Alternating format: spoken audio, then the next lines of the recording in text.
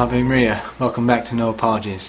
So today we're going to begin another series of apologetics here on Ave Maria, and having just finished up our 6 steps to the Catholicism series, it seemed fitting that we could begin now to look at some of the specific teachings of the Catholic Church, and we're going to begin with the Eucharistic series.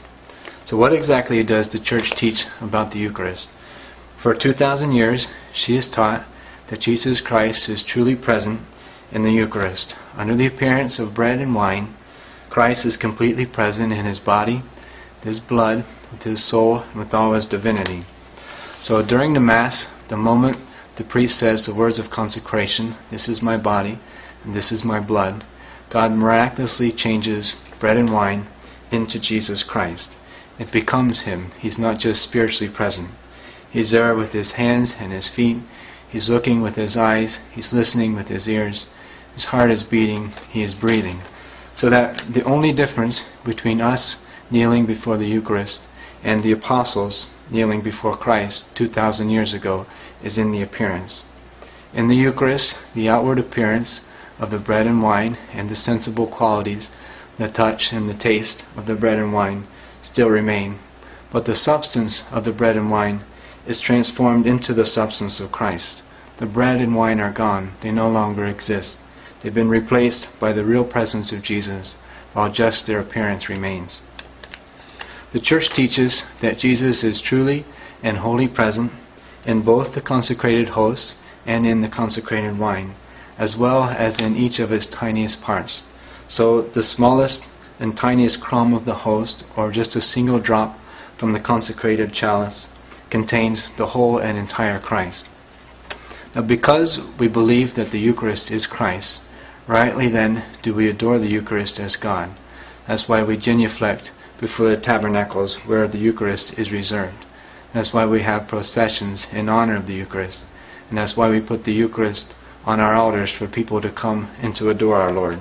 And we even have some chapels dedicated to the adoration of our Eucharistic Lord 24 hours a day, 7 days a week. We take the Eucharist out of the tabernacle, expose Him on the altars for the faithful to come and adore Him whenever they would like.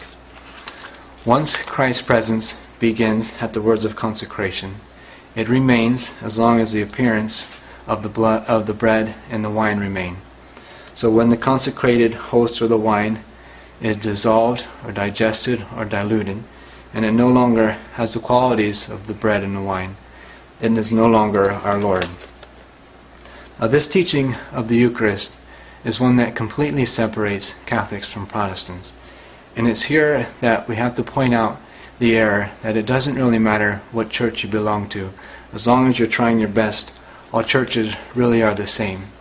Here we can't be indifferent because we're talking about a fundamental issue, which would mean either A, a grave sin of idolatry on the part of Catholics, if the Eucharist was just a symbol as Protestants proclaim, or B, a grave sin against the faith of Christ on the part of Protestants, if the true presence is a reality as Catholics proclaim. So logically, both can't be right.